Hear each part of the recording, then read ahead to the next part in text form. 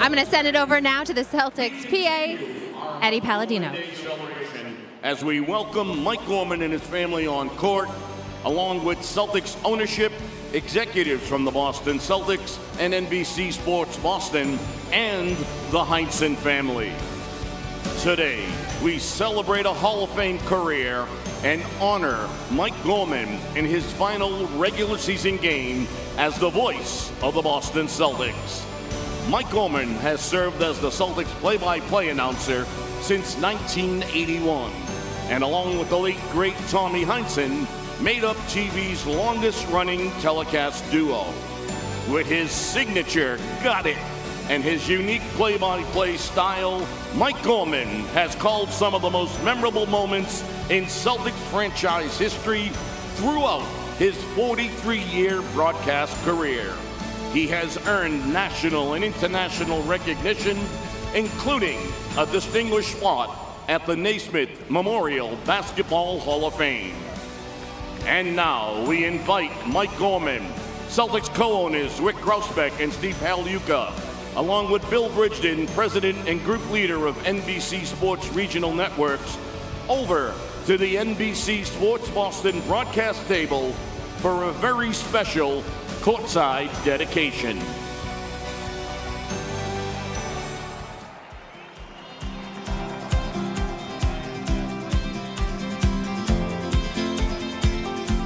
And now, Celtics co-owner Steve Pagliuca would like to say a few words. Steve?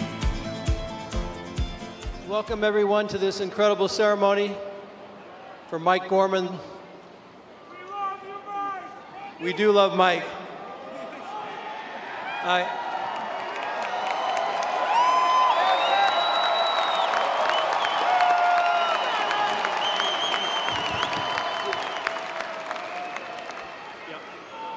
We asked the players, the coaches, the fans for words that describe Mike. What were the first words that came in? There were thousands, but the most words started with, first of all, family. The Celtics embody family. In fact, Wick was one who said family, and this has been a great family for our 23 years, and for your 43 years, incredible. You know, Wick, Rich, Bill, Sully, all the fans here. We just really appreciate you being part of that family. Scal, you getting me? The second word that people used, was legend. Mike's a legend. He's earned that in all these years. The third word, which is very appropriate, is kind. Mike's the kindest person in the organization, will help anybody at any time. And finally, before I ask the fans to join me in a chant, the last word was the voice. And that's a voice that will be remembered forever.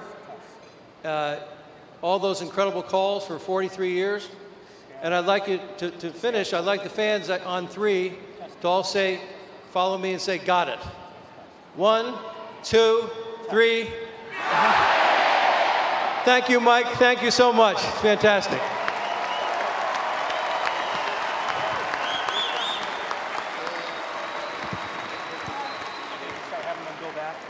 Thanks, Steve. Thanks, Wick. And thanks, Bill.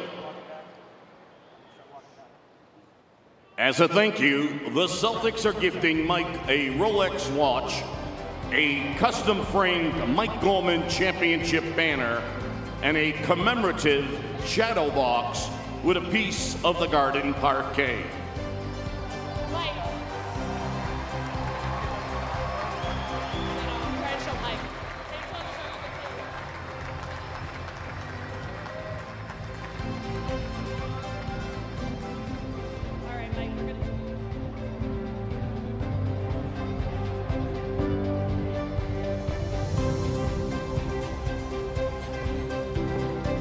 And now we welcome Mike Gorman and Brian Scalabrine to center court. Take it away, Scal. I love this guy. Love this guy. How about this, huh? This is amazing. All day has been amazing. You guys have been just great. And thank you to the ownership for doing this. The stuff that Mike has experienced so far has been just Second to none. Now you get a chance to talk. Yeah. Ready? Yeah, I'm ready. All right, so as you guys know, Mike grew up in Dorchester, and just like, talk us through the journey from growing up, loving basketball, and having this job and doing this for 43 years for your favorite basketball team. Well, I think it's probably a lot of fathers will identify with this. If you have a son, when he gets to about 8 years old, anywhere in New England here, he has one of two choices. He can go play basketball, or he can go be a hockey player. You couldn't do both. So because I couldn't skate, I immediately went and tried to become a basketball player. And I wasn't all that good at that either. But what it did was it lit a fire inside me about a team we had here in Boston at the time who went out and they won world championships every single year. And I'd find those games, sometimes you had to go late at night at 11:30 to find a championship game, but you could find it if you wanted. And through the years, I just became more and more a Celtic fan as time went by. I never thought I would end up here, that's for sure. But thank you. But I have, and it's, again, it's that one decision you made when you were about 12 years old. You decide, okay, and I actually had a promising career until I discovered I had no left hand, and then it went downhill from there. Happens to everybody. Yeah. Obviously you've spent so many years working with Tommy. First of all, how did you meet Tommy, and then how did this thing all start, and what was it like working with him? I'm at Channel 12 down in Providence, and we somehow inherited 3 Providence college games that we could do. So I'm at this meeting, and I said, I'll do the games, because nobody at the station knew about it, could do a game. And they said, well, we'll go find some ex-Providence college guy to do the color. And I said, why don't we try to get Tommy Heinsohn to do the color? And they said, Tommy's not going to want to come down to Rhode Island to do some foolish game down here. I said, well, how do we know unless we try? And here's where this becomes a different time. I call a 411 information in Boston and ask the number of the Boston Celtics. I get it. I call the Boston Celtics. This lady answers the phone. She says, Boston Celtics. I said, yeah, Tom Heinsohn, please. And she goes, gee, Tommy just left, but I'll give you his home phone, because I know he's headed for home. That never happened. So I call Tommy, and I make a proposal to him. I say, we'd like to have you do color. And he says, why don't we have lunch? We should talk this over with lunch. He said, where are you calling from? And I said, Providence, Rhode Island. And he said, okay. And he gives me the name of a place that's about 3 minutes from Tom's house, and it's about 50 miles from where I live. So I show up. We have lunch to make it short. He takes a look at the contract I had, and it had the per game fee. He crossed that out and doubled it and put another number on top, looked at me and said, Mike, how's your health insurance looking situation now? And so an hour later, I walk out of that restaurant with a signed contract from Tommy Heinsohn for twice the money we wanted to offer him and a $10,000 life insurance policy. He was always selling, right? He was always closing. He was always closing. But that opened the door for me and introduced me to just a remarkable personality. I will get misty if I try to talk about Tom. I think of him every day.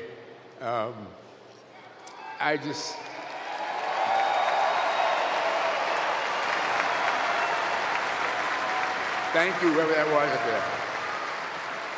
But, I mean, right down to people say, how'd you develop your style as a broadcaster? And many of you have heard this story before, but believe me, it's true. And Dick Lipe, who has been a lifeline for me forever, can back me up on this. But I walked into the old pontoon that was in front of the old, hanging off the first balcony, the old Boston Garden. And I walk in and I get my notes spread out in front of me, and I got the color coded as to who scored this and who did that. And Chuck Person, I remember, was the opposition on the other side. I had all the notes about him. And I've got them all spread out, and then Tommy walks in, and he's got a cigarette going, and he goes, what's all this blank? And I said, those are my notes.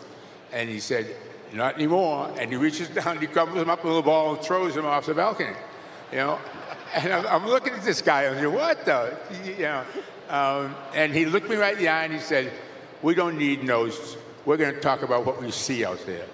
And that's what you did. Yeah, we did for 39 years.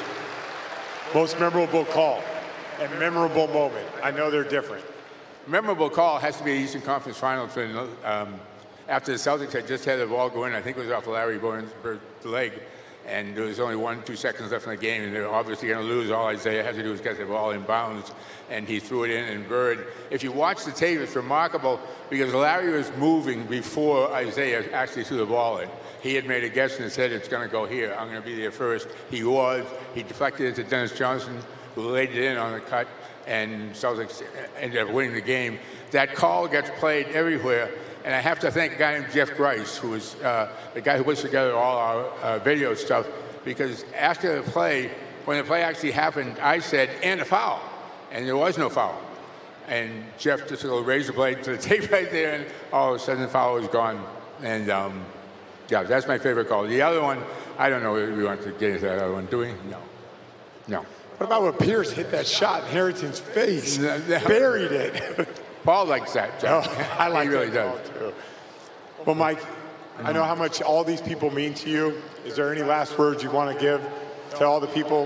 Yeah.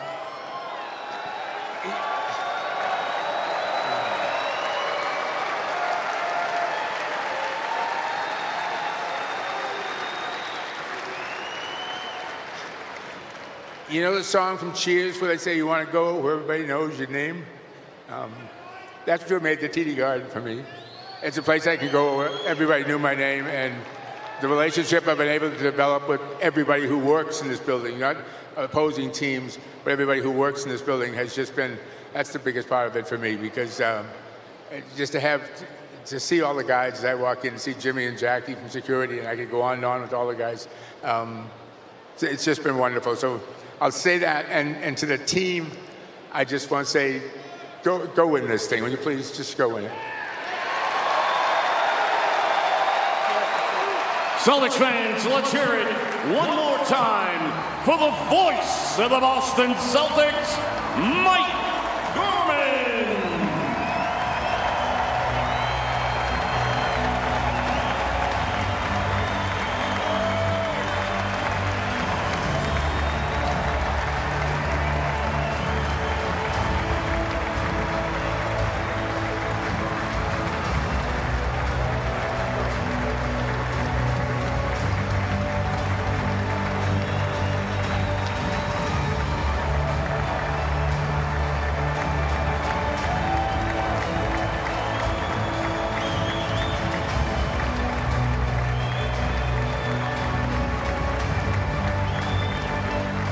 At this time, we'd like to invite Mike and his family over to the broadcast table, which will now be known as the new Mike Gorman broadcast table.